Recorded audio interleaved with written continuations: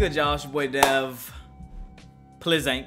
So the ASAP Rocky album came out last week. As y'all know, testing. Was it last week? Yeah, last week or 10 days ago. Same thing. And, you know, it sold really well. But the thing I feel like throughout the culture, throughout hip-hop, it wasn't really accepted. At least that's what I think. I'm giving my opinion.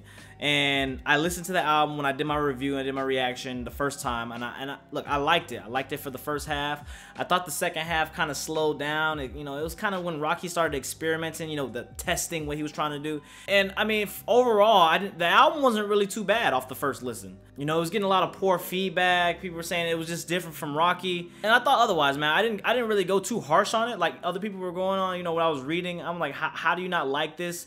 It basically just sounds like Rocky over some trap beats. That's what I thought.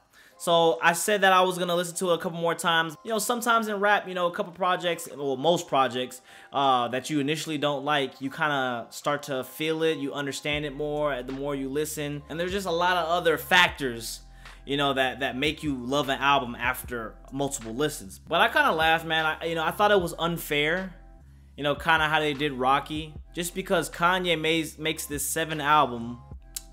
Which it wasn't a rap album. Everybody was expecting a rap album. It wasn't a rap album.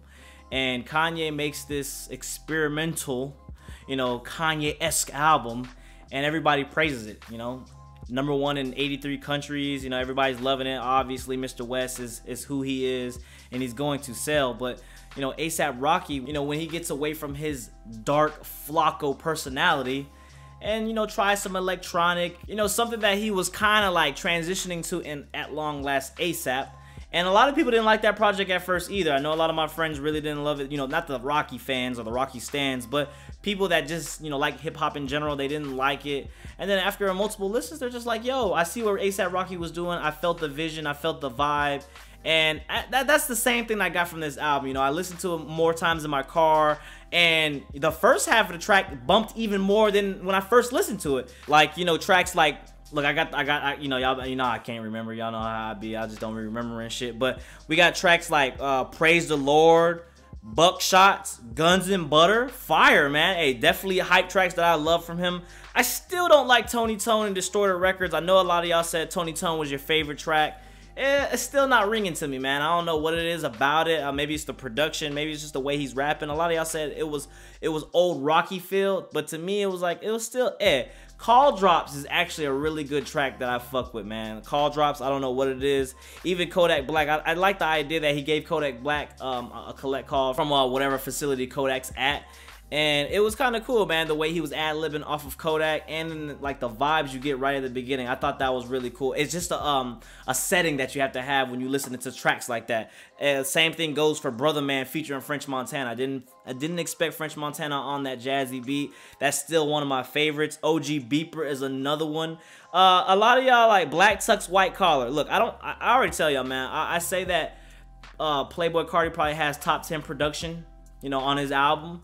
I just don't like the way he just does straight ad-libs, and people say that that's some kind of art. I just don't agree with that. But his ad-libs did work on his Black Tux White Collar. I do catch myself, jamming. So y'all can have that W if y'all want it. You Playboi Carti stands, y'all can have that. I'll take the L on that because I was kind of mad when Playboi Carti was on there at first, but I feel like, just his ad-libs, just his subtle ad-libs kind of make the song a little bit. I will give y'all that. Purity with Frank Ocean and Lauryn Hill, that's just gonna be a classic no matter what. And I do stick with what I said before about the later half of the album, just kind of like, declimaxing or whatever. Yes, I just said declimaxing.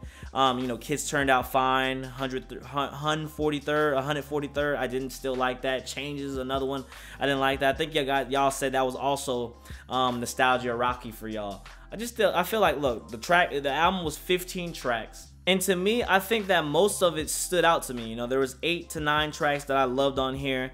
And then you got the tracks like Distorted Records, Tony Tone, Changes, 143rd, and Kids Turned Out Fine, which is only 5 tracks on here that I didn't like. So to me personally, I think the album it just has to grow on you, yo. There's a lot of great albums that are coming out recently and in June, so I think everybody just expected Flacco to come a little bit harder, or just give us that old school Rocky that, you know, we were all, you know, that we all grew up to and, you know, listened to in high school, middle school for some of y'all, or in our early 20s, whichever category you're in that. But I think as you listen to it a couple more times, you kind of appreciate what he's doing, because it is something different. And look, different isn't always good, but you know, when it comes to an artist like A$AP Rocky, who has the influence like he does, I don't expect it to just be like, you know, for so long. People are gonna call it a classic sooner or later. It definitely gets some getting used to, but the hype tracks are there. You know, like the hype tracks are definitely there. The one with Juicy J, the one with Shine. I just don't understand how you I just don't understand how you could not like those tracks. But to sit there and say that it is garbage, I don't completely agree with that. I wouldn't say that it is dumpster. It is nowhere near dumpster. I done heard dumpster, and this A$AP project isn't. I believe he's just trying to find his sound. He's trying to find something new. He's trying to be innovative. He's trying to be creative. And as an artist, we want to see our artists grow. So I don't fault A$AP Rocky for trying something new, but I do say that anytime you try to go out your element, or, you know, try to explore, you gotta accept that you're gonna be critiqued hard if it's not good. It's like a high risk, low reward type thing, because I mean, it could suck and it could affect you really bad. You know, people can start hating you, or it could be something different and people are just like, wow, you're a genius. So I applaud Rocky for, you know, being brave and trying something new. At the end of the day, you should love what you do and respect your own craft and respect your own art, and I think that's what A$AP Rocky did. So look, man, I'm gonna love the project. I'm not gonna give it no score. After multiple listens, it's great. It's a great album. It's a vibe. You know, it has party bangers, has something that you could just chill to. I think there's just something on this album for everybody. And I think people just wanted, you know, straight fire tracks 1 through 15. And, you know, like, you're just not going to get that, especially if you don't dabble into other genres of music. You know, you're just not going to love some of this shit. So I'm going to keep it like that, man. Let me know how y'all feel about the project after multiple listens. And thank y'all for supporting like always. Hey, shout out to Travis Scott. Astro World is coming soon. Got that merch. Shout out to Merch Wave.